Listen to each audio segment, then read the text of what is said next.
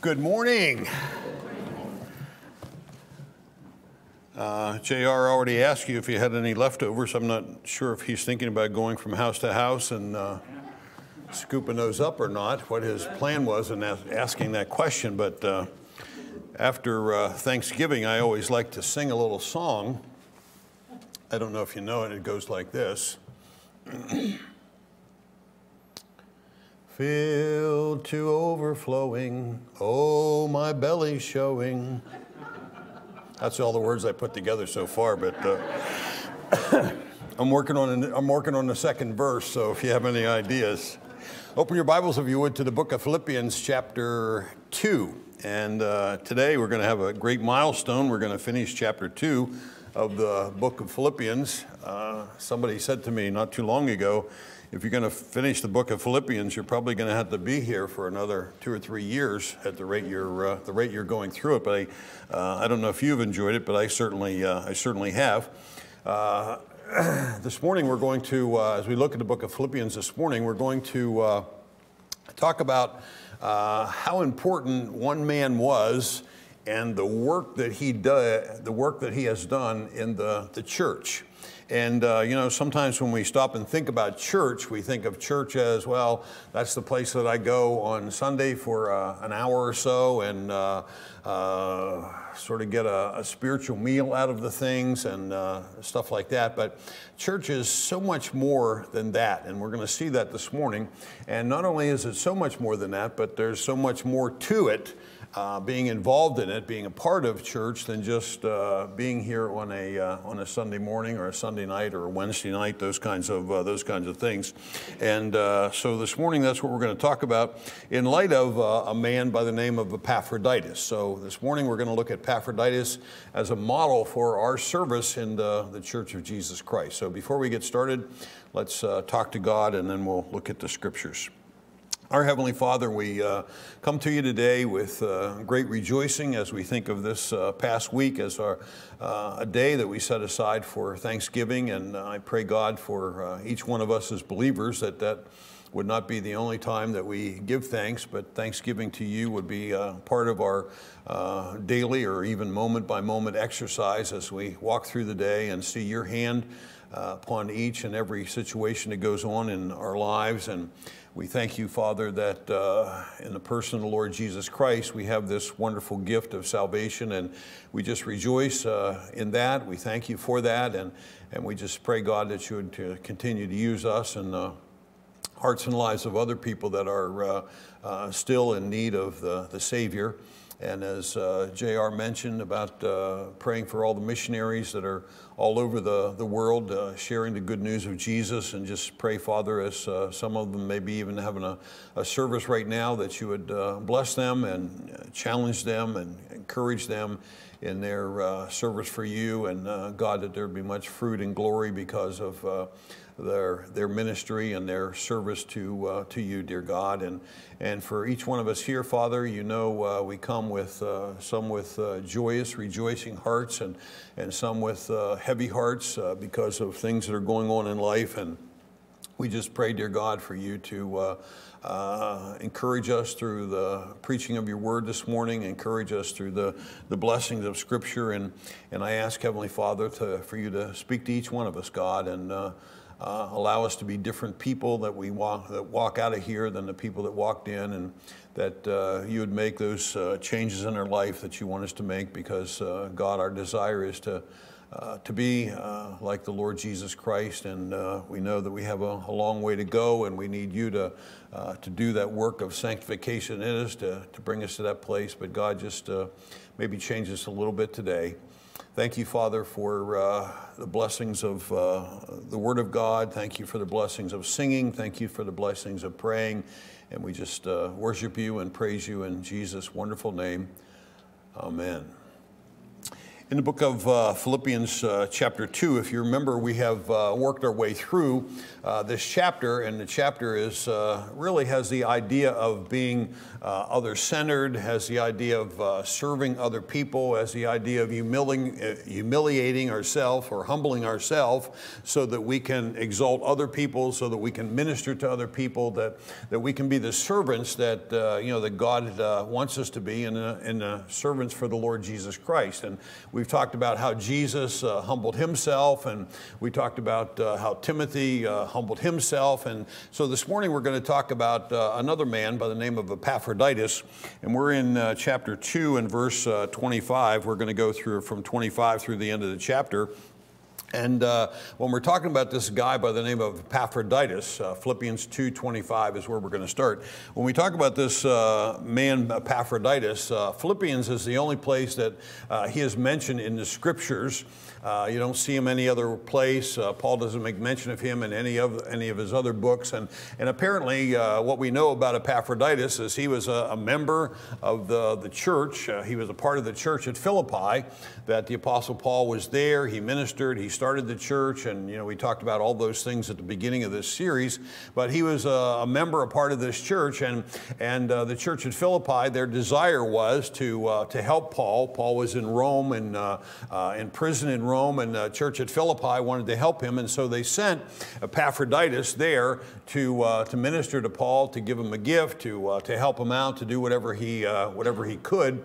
And so Paul makes mention of him in chapter 2 and beginning at verse 25. So we really don't know very much about Epaphroditus, but we're going to see some interesting things about him and his service to God and to the Apostle Paul. So verse 25 says, he says, "Yet I thought it necessary to send to you Epaphroditus." Now, notice what he says, Epaphroditus, my brother. Now, you realize that in the church of the Lord Jesus Christ, whenever we have been born into the family of God, everybody else who has been born into the family of God is a brother or a sister of yours. You're related because you have been born into the family of God. You've been adopted into the family of God. Some churches have a practice where they call one another, brother or sister kind of thing. Just thinking about the relationship that goes on there. And so when you're thinking about being a part of a church, when you're thinking about being a member or a tender of a church, whenever you come together, you realize that you're coming together with people that are brothers and sisters. Now, some people don't have any brothers and sisters and maybe have a little bit of a struggle grasping this concept, but all of us who have brothers and sisters that maybe we grew up with, we know that being a brother or being a sister, that's a challenge. Right, Larry? Yeah, see, Larry knows, and if you don't believe me, you ask Larry after we're done. Being a brother is a challenge. Why? Why is it so challenging? Well, whenever you're growing up, you're struggling with who's going to be the favorite son or the favorite daughter. You're fighting over who's going to get the toys. You're fighting over who gets to go first and things and all that kind of stuff. And then whenever you grow up, you become adults. Then you have a whole different relationship with that brother and sister. It's somebody that you look out for. It's somebody that you care for. Somebody that you're interested in. Somebody that you want to help. Somebody that you want to see them be successful, and you care about what's going on with them. And it's the same idea, and that's why I think that Paul uses this illustration here, and why he uses this thought about being brothers. That here's Epaphroditus. He is my brother in the things of the Lord. He is my brother in service. Paul didn't look at himself as saying, hey, look at me, I'm an apostle, I'm up here, and everybody else, Timothy and Epaphroditus and all those other guys are down here. He said, no, we're on equal plane, we're on equal footing, we're brothers and sisters in the service of the Lord Jesus Christ. We're brothers and sisters in our relationship with one another. And as I was thinking about, being brothers and sisters, as I was thinking about this past week, I thought to myself, whenever you have a brother or a sister, you want them to succeed, you want them to be successful, you want them to flourish. You don't spend your time, criticizing them. You don't spend your time, tearing them down. You don't spend your time making fun of them. I mean, you did whenever you're young, right? But, once you become mature, once you become an adult, your desire, your passion is to help them, to minister to them, to be a blessing to them, to stay in touch with them. And I hear different people that talk about the fact that, they haven't talked to their brother or their sister in a long period of time, sometimes many years. And I say, wow, that's really sad that you don't have that, that close communication, that you don't touch base. Now, I don't talk to I have two sisters. I don't talk to them every week, but, every couple of weeks we talk on the phone and, share what's going on with my family and her family, and we care about what's going on, and we send prayer requests back and forth, and, those kinds of things, with the idea of, being brothers and sisters in Christ. And it's the same thing in the church. Whenever you walk into a church and you're part of a church, those other people in the church, they are your brothers and sisters. They are your family of God. And so how do you treat them? Well, you don't try to tear them down. You don't try to discourage them, but you lift them up and you help them and you try to be a blessing to them, and you want them to be successful. You want them to be victorious in their Christian life, and you encourage them in the things of God. And this is, I think, the picture here that Paul was making. Here's this Epaphroditus. He came from Philippi to Rome to be a blessing to me, and he did that. One of the reasons he did that is because we are brothers and sisters in the family of God. We're part of this whole thing of God's work and God's body and what God is doing in the world today. And he's my brother. And so when we look at this concept, this thought here, Paul refers to him. He says he is my brother. He's somebody who cares about me. He's somebody who's interested in me. He wants my best, and I want his best also. Now, notice he doesn't stop there in verse 25 and stop and just say, well, he's my brother. But he says, Epaphroditus, my brother, and he says, and he's also my companion in labor. Okay? My companion in labor. Now, it doesn't talk at all, the scripture doesn't talk at all about what Epaphroditus did whenever he went to Rome. Most commentators say that probably he got to Rome, he was able to give the gift to Paul, the monies or the needs that Paul had, and probably he got sick, and then we're going to read along a little bit later where it talks about he probably sent him back to Philippi rather quickly because of how he was feeling and because of what was going on with the people there.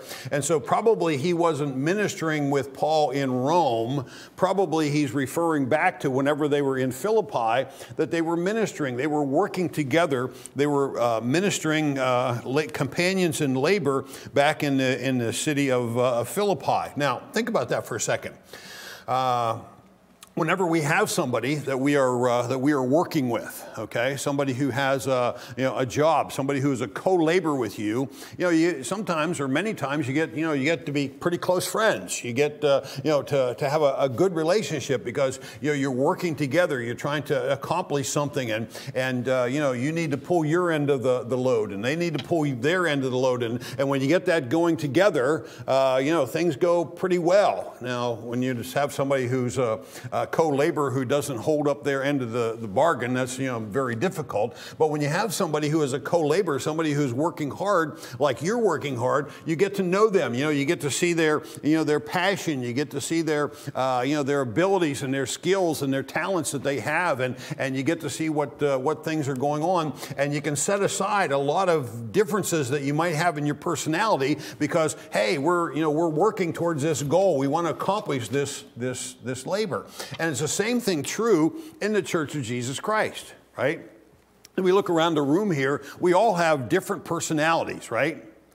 Some people are very, serious and sort of, on task all the time. And other people are sort of, light and, sort of, fun kind of people. And other people are, just a little on the grouchy side from time to time. And then there are other people that are, just happy all the time. And we have these different kinds of, personalities in the Church of Jesus Christ. And God has brought us together. But as co-laborers, we can sort of set those kind of things together and say, well, that person, they get a little grouchy sometimes, but that's okay. We're working together and we're going to accomplish this goal. And what is the goal? The Church of Jesus Christ basically have three goals. One is to, one is to see unsaved people come to know Christ.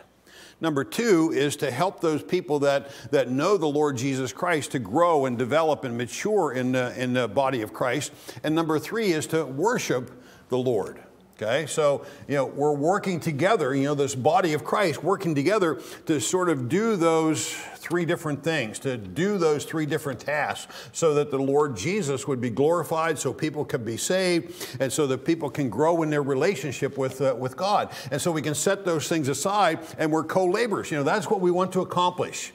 And how do we do that? Well, we do that through, stuff like Sunday school, and we do that through, evangelism. We do that through having worship services and all of those kinds of things. And we involve ourselves. We're co-laborers. We're all in these together, okay?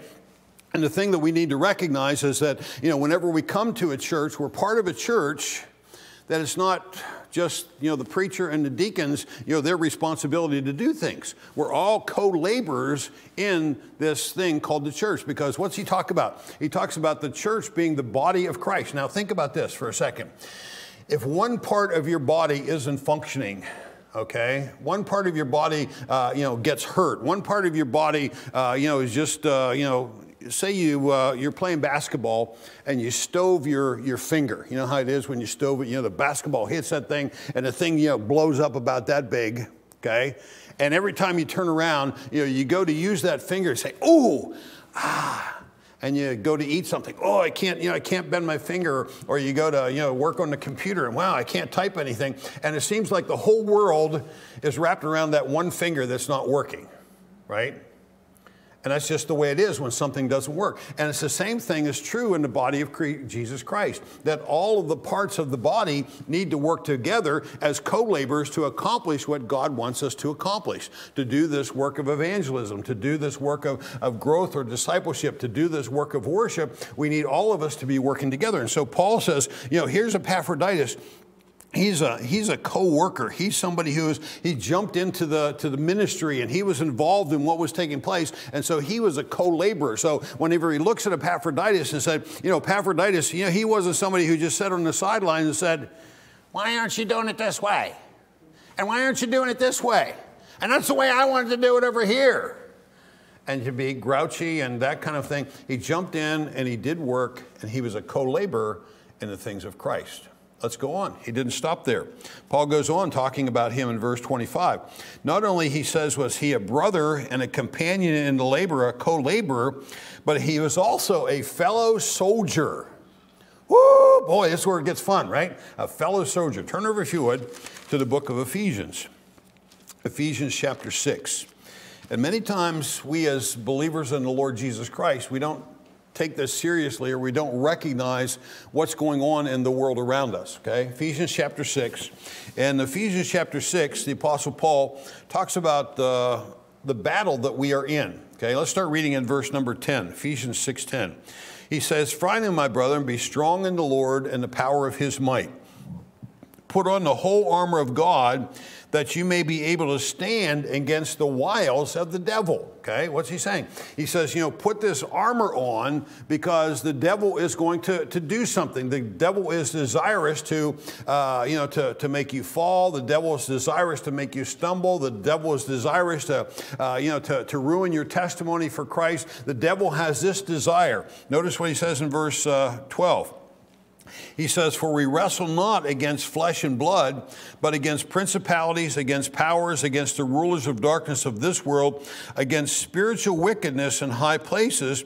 Wherefore, take unto you the whole armor of God, that you may be able to stand in that evil day, having done all to stand. Stand therefore, having your loins, and he's going to go down through the rest of it. But the point is that he's saying, here we are, that we're fellow soldiers. Why are we fellow soldiers? Because we're in a battle. In a battle against whom? Against a battle against, spiritual wickedness in high places. The devil, he talks about in Peter, he says, the devil walks about like a roaring lion, seeking whom he may devour. Now you realize that when he's talking about devouring him, the devil doesn't want to eat you and I, right? He doesn't look at us as a Thanksgiving turkey and say, you know, I want to eat you, I want to devour you. The idea is that he wants you to fall and stumble. He doesn't want you to be successful in your Christian life of helping people to grow and helping people to get saved and of worshiping the Lord. He doesn't want you to be successful there. He wants you to live in sin and misery and to tear down the name of Jesus Christ, to be a hypocrite in the church. You know, that's his desire. And he says we wrestle against him. We are fellow soldiers in this battle against the things that Satan is trying to do in the world. And we are trying to be that light of the world so that people can know and love Jesus Christ and develop in him. Turn over, if you would, to the book of 2 Timothy. Paul says it a little bit differently in 2 Timothy chapter 2. Talks about this warfare that we are involved in. 2 Timothy chapter 2 and verse 3. 2 Timothy 2:3. Notice what Paul says here. 2:3 says, "Thou therefore endure hardness as a good soldier of Jesus Christ." Now just think about that for a second. Endure hardness. Now, I don't know about you, but I like to do things the easy way. Right? I like to do things that doesn't take as much time and effort and isn't as big of a challenge to me. I like to do things the easy way. But here what's he saying? He says to endure hardness as a soldier of Jesus Christ. My son, as some of you know, he's in the Army. And he was in Bible college whenever he enlisted in the National Guard. And he went off to someplace in Kentucky, I forget it, around Louisville, someplace they have a camp there. And so he went there for basic training. So we had seen him, my wife and I, we had seen him before he went to basic training. And then we went to his basic training graduation. And it was just unbelievable, the difference in him. You know, I don't think he was any smarter, but boy, he certainly looked a lot different. You know, he wasn't, maybe just a little bit chubby, we'll call him. Man, he wasn't that at all. Man, he was, rock solid, and he was ready to go, and he was in shape. And so I didn't ask him because I already knew the answer. I didn't say to him, have you been sitting around the lounge drinking milkshakes every day?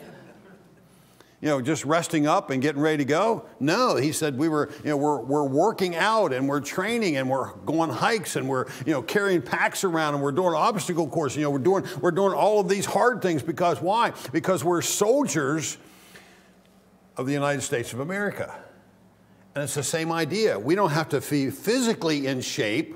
We don't have to be physically, it's certainly good to do that, but that's not the requirement. God wants us to be spiritually in shape. God wants us to be spiritually rock solid because we are fellow soldiers. We're part of one another. We're taking care of one another. And so he says, endure hardness as a good soldier of Jesus Christ. And notice what verse 4 says. No man that warreth entangle himself with the affairs of this life, that you may please him who hath chosen you to be a soldier. Okay?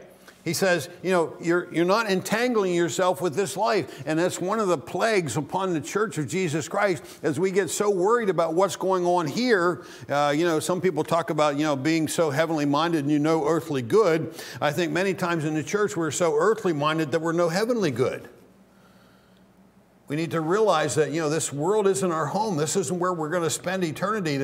We're soldiers for the King. And what we do here is just, getting ready as preparation for whenever we get to glory to be with him, that we're soldiers of Jesus Christ. There's a battle that's going on. And if Satan can, blind us to the fact that we're in the midst of this battle, then we'll just sort of walk around and say, well, sort of last days ago and not with a purpose of growing and maturing and developing in our spiritual life, not with a purpose of seeing people get saved. And we're not those soldiers that God wants us to be. But he says, Epaphroditus, he was a good soldier. He was a fellow soldier. He didn't entangle himself with the things of this world. He was seeking to minister.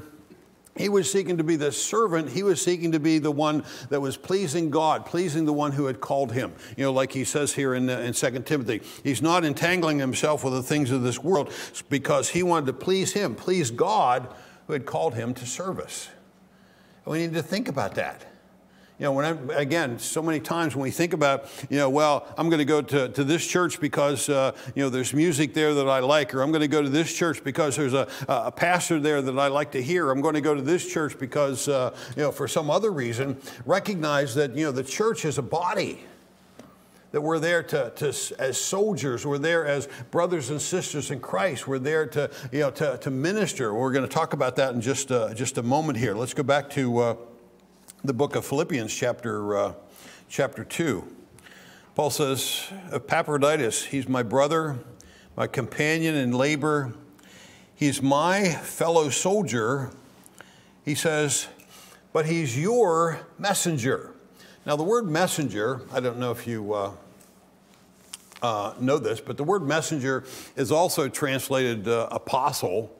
And it's the idea of somebody who, you know, has the message. When you think about the apostles, you think about God giving the apostles the message to deliver to the church of Jesus Christ, for them to, you know, to grow and mature and develop for the church to move forward. But the idea of the apostle here is that some translators, some interpreters, some people that, you know, are a lot more smarter in Bible things than I am, have the idea or thought that, you know, maybe he's talking to Epaphroditus here and saying, you know, Epaphroditus is, you know, one of the apostles. But, you know, he's never mentioned any place else in Scripture and those kind of things. And so I think a better understanding is the way the King James translates it here, that he's your messenger. Okay, here is Epaphroditus, that he is taking this message from Philippi and he's taking it to Rome, and along with the gift, so that Paul can be encouraged and be blessed. And in the ministry that we're involved in the ministry of the church, we are God's messengers, right? The Lord Jesus was the light of the world while he was here. But once he left the world, he left us here to be the light of the world. He left us here so that we could be messengers of the gospel of Jesus Christ, so that people could hear the gospel message and recognize that they are lost and put their faith and trust in the Lord Jesus Christ. He says you are messengers, okay? And again, so many times we think about, you know, church is just, you know, this place that I visit and I'm part of on Sunday mornings for a little while, or Sunday nights for a little while. But being that a messenger is, you know, it's a lifelong commitment of, you know, everybody that I come in contact with, you know, I come in contact with them for a purpose so I can influence them in the things of Jesus Christ. So I can be an encouragement to them in the things of Jesus Christ. You know, we sang that song. It was pretty neat, and it really ties in with the service. He says, "I saw Jesus in you." And you think about that for a second. When people see us, when people have a conversation with us, when people have interaction with us, do they see Jesus in us? Not physically, but spiritually. You know, the words that come out of our mouth, the attitudes that we have. You know, do they see the Lord Jesus Christ in us? That's the idea of being a messenger of God. Another place over in the book of 2 Timothy, the Apostle Paul talks about us being ambassadors for the Lord Jesus Christ. We're his representatives while we're here on this earth, and that's all part of, again, the body of the Lord Jesus Christ, that we are specific messengers of Jesus Christ to tell other people that they're lost on their way to hell, but Jesus Christ can be their Savior, give them life that lasts forever. And that's what he's referring to here when he talks about being this messenger of the Lord Jesus Christ. Let's go on. He didn't stop there yet. He says, a fellow soldier, but your messenger, and he that ministered to my need. He is a minister. Now, I realize that whenever the world uses this word minister, they're usually talking about somebody like me who preaches, who does funerals, who does weddings, and say, you know, a minister. I remember back whenever I was in grade school, maybe 5th or 6th grade, my Sunday school teacher, she said to me, Joe, you ought to be a minister whenever you grow up. And I thought, woman, have you got the wrong guy picked for that job? And, you know, it's interesting how God worked that all out. But the idea of minister here is not the idea of, you know, person who is the pastor of a church. That's not what he's referring to. The idea of ministering here, let's turn over, if you would, to the book of Romans chapter 13. Romans chapter 13. And the concept, the word, the thought here for minister is pretty interesting. He said, let's start reading in verse 1, Romans chapter 13 and verse 1.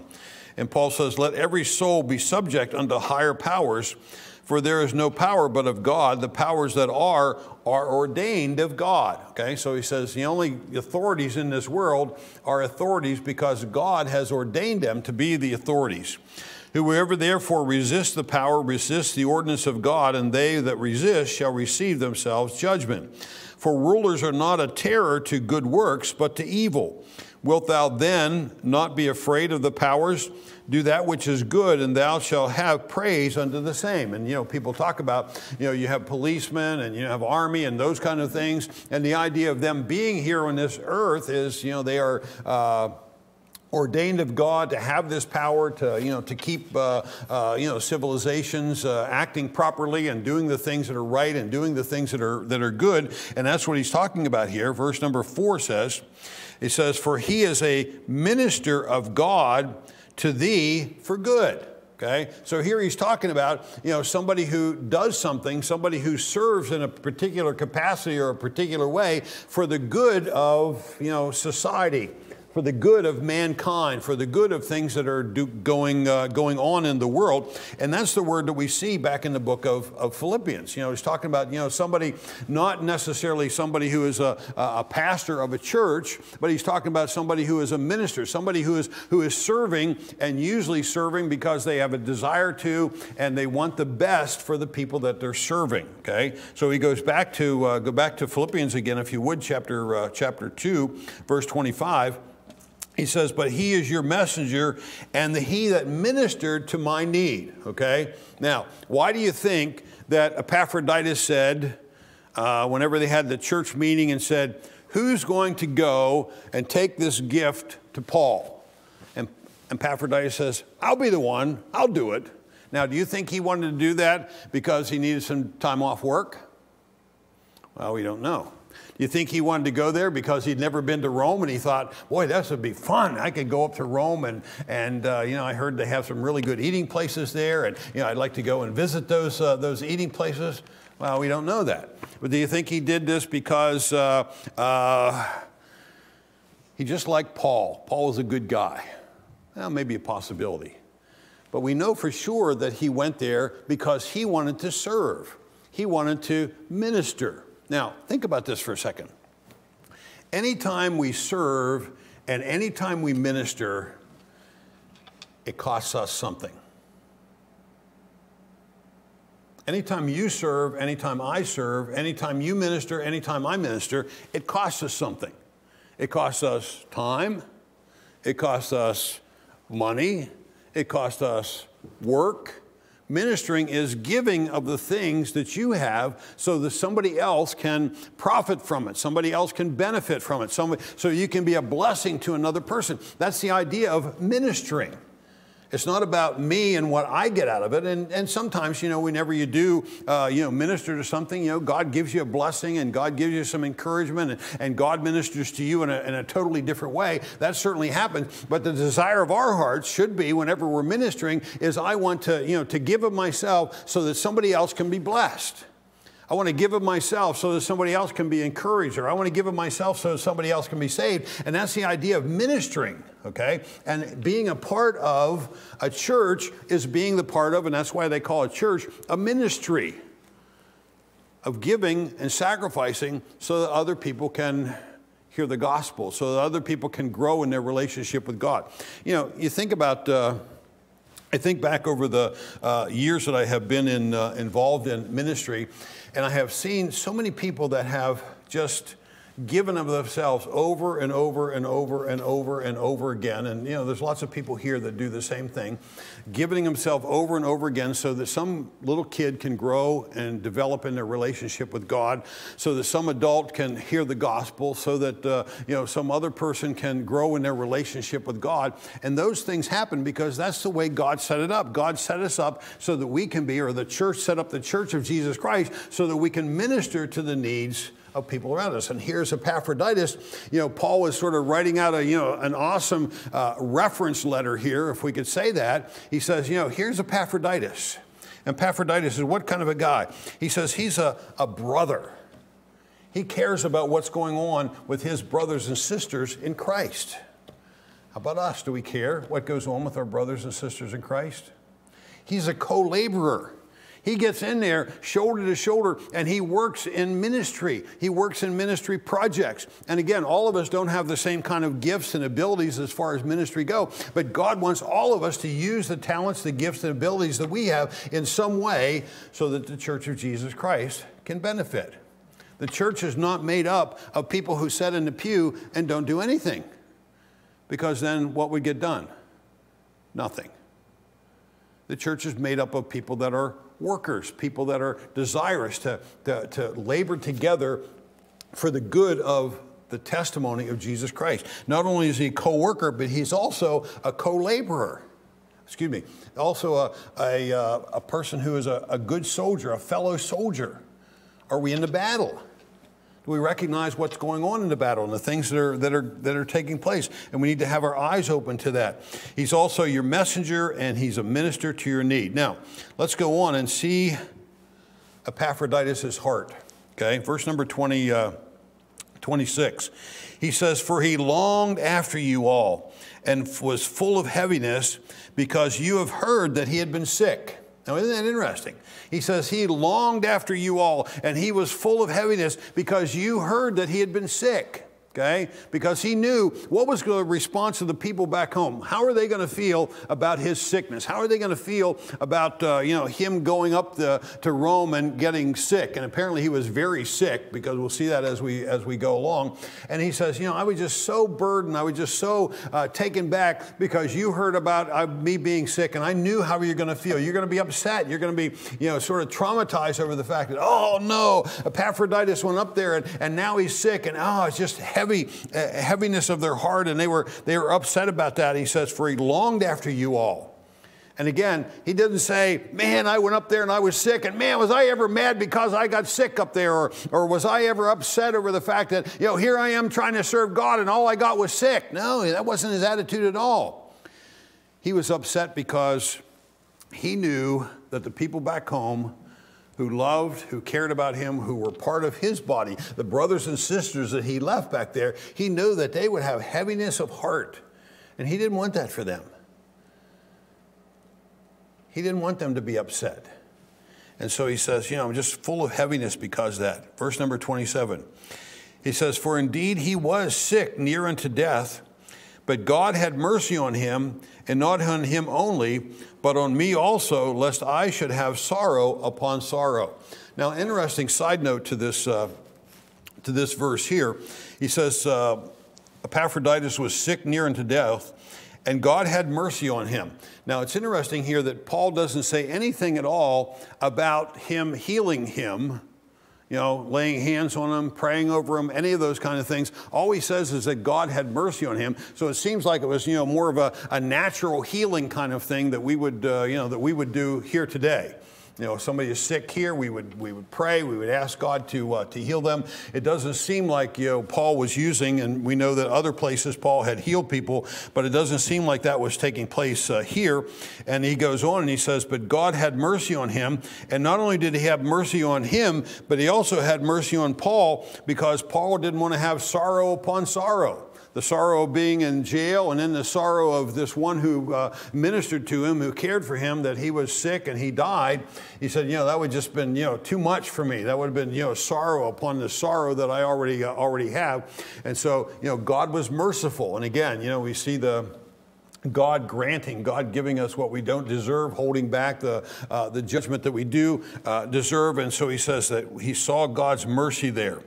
Verse number 28, he says, I sent him therefore the more eagerly, that when you see him again, okay, so he was near unto death, I sent him therefore the more eagerly. The word eagerly there says, is the idea of more quickly. It's the word spoudazo. I did it diligently, quickly. I sent him to you. So as soon as he got better, Paul didn't have him hanging around Rome and working with him and doing ministry with him. He sent him right back to Philippi. Why? Because he knew that the people were worried about him. He knew that there was a concern about his health, and he wanted him to get back to his church, his family, his life that is there. He said, I sent him there the more eagerly. And when you see him again, now I think this is really interesting, the last part of this passage of Scripture, in how he tells them to receive Epaphroditus, okay? So probably what took place here is the Apostle Paul wrote this letter, or had somebody help him write this letter, that he sealed the letter up and put a seal on it, gave it to Epaphroditus, and said, take this back with you and read this at the church. Okay, probably what transpired. Now, that's not inspired, that words I just said. That's probably what took place, that he's giving them this letter. So he gets back there. They're reading through this letter, and he says, I send him therefore the more eagerly, that when you see him again, you may rejoice, and that I may be less sorrowful. Okay? Now, obviously, whenever he came back, what were the people going to say at the church? You know, the first Sunday back after being on a long trip like that, what are they going to say? Oh, you again?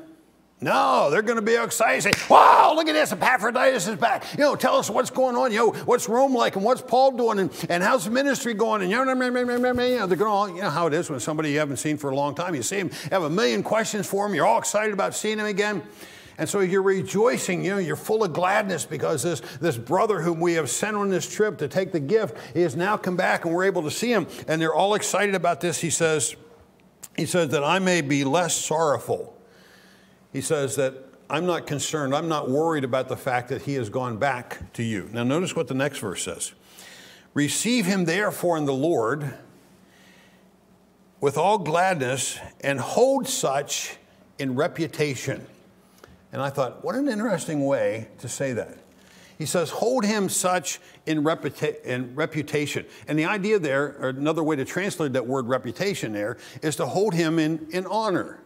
You know, hold him up as somebody who has been faithful in service to God, somebody who has given their all for God, somebody who is willing to be spent and to spend and be spent for the work of God. You know, hold him up as somebody who is a model as a Christian in your church, because all the ministry that he has gone through, all the suffering he's gone through, his time and his abilities, the things that he has used for the work of God. He says, hold him up, hold him in honor.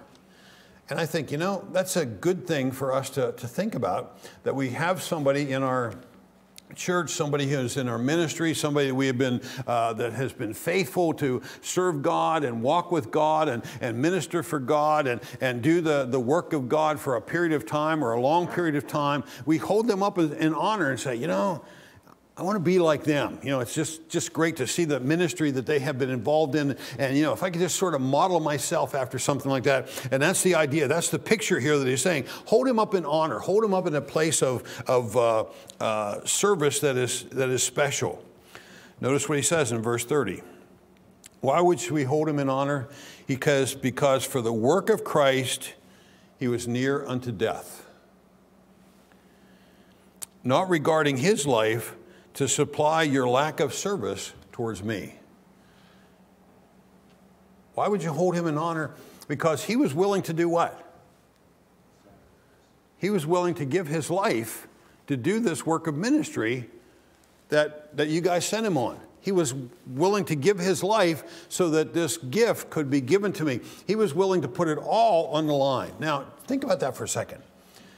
What is it that you're willing to give your life for? Whatever you're willing to give your life for, it's got to really be important, because you only get one life. You only have one opportunity. It's sort of like the pig and the chicken got together one day and they said, let's make a special meal for the farmer. He really takes good care of us. And he said, wow, let's do that.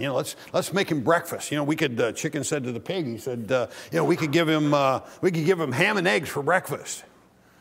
And the pig looked at the chicken. He said, well, that's easy enough for you. All you got to do is give him a couple of eggs. But for me, it's a total commitment.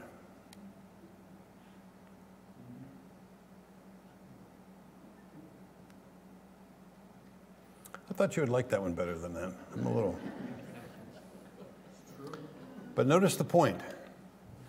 He was willing to put his life on the line in service for the Lord. And again, when you stop and you think, what is it that I'm willing to put my life on the line for? What is it that I'm willing to give everything for?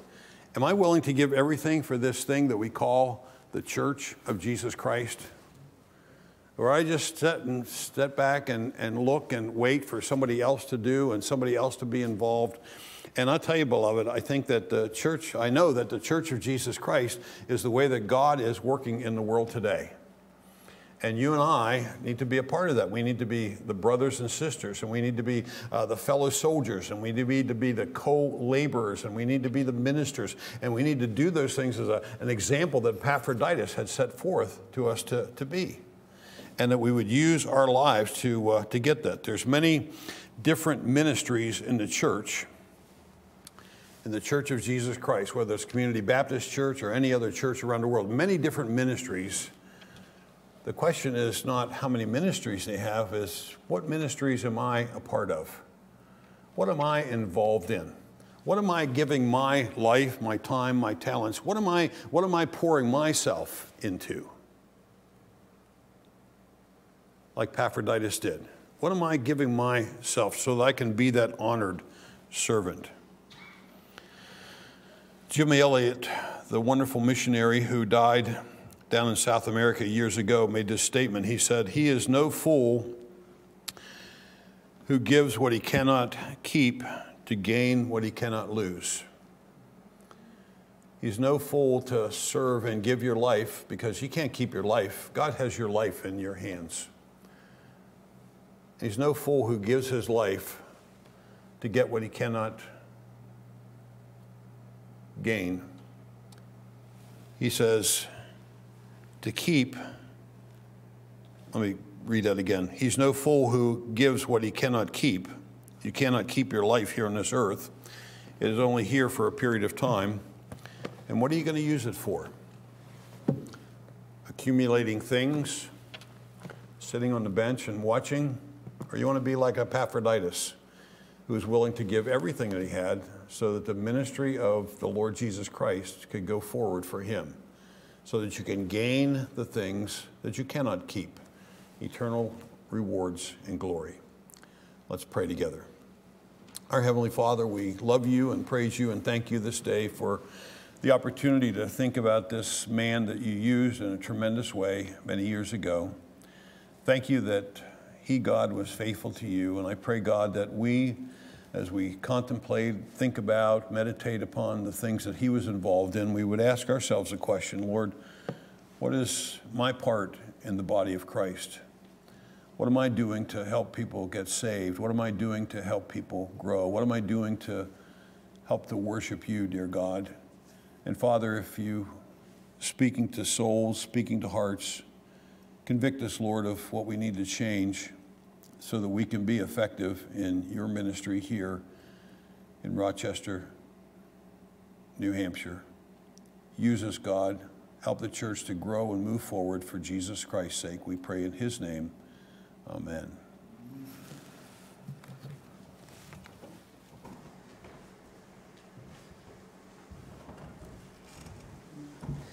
Let's stand as we sing our invitation hymn, number 319, the first verse of Just As I Am.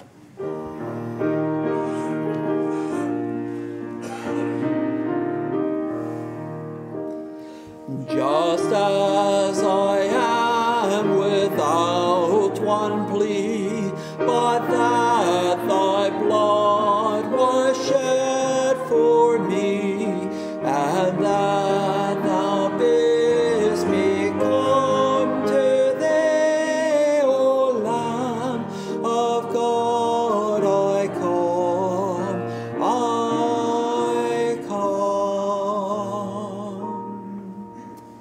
Amen. Please be seated. Just a few announcements this morning.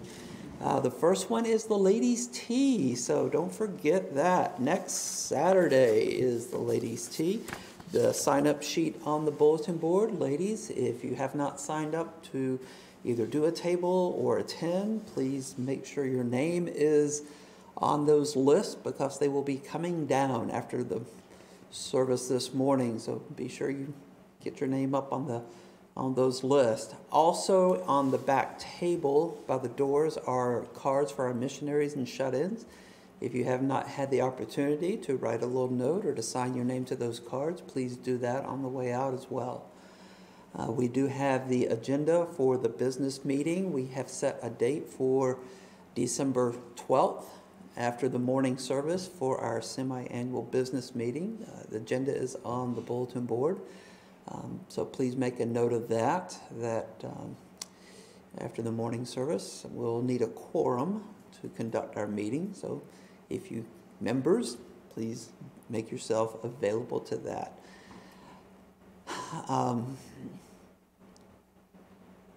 We are going to be starting up Sunday school at the first of the year. We have had a sign-up sheet, so all classes have had teachers sign up. So we have teachers for all the classes. So we're thinking at the first of the year, we're going to start our Sunday school program again. And we're going to start Sunday school at 10 a.m. So at this time that we've been coming for our morning service, we're going to start our Sunday school program. And then Sunday school will end around 10:40, and we'll have our morning service at 11. So from 10 to 10:40 for Sunday school, 11 to noon for our services. And that will start the first Sunday in January, which I believe is the 2nd, January 2nd. So we'll put that in the bulletin. Keep making notes of that. And I'm also thinking that we'll need to distribute the Sunday school material. We've got that in. So probably next Sunday we'll break all that apart and be passing out the materials to the teachers that have signed up. So we have teachers for all the grades again. So just keep that in prayer and in mind that we're going to have our Sunday school program back. So slowly but surely, we're getting everything started back up. We're also thinking about a installation service for Chris Williams. So we're thinking the Saturday before his first service, he is going to preach January 9th.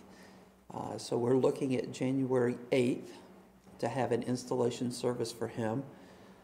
We're inquiring about someone who could preach that service for us.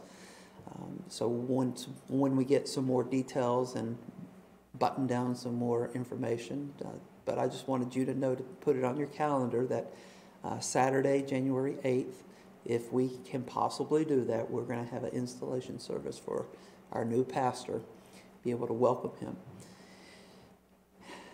And that is all I have. So let's stand and be dismissed. I'd like to ask Trevor if he dismisses in prayer, please.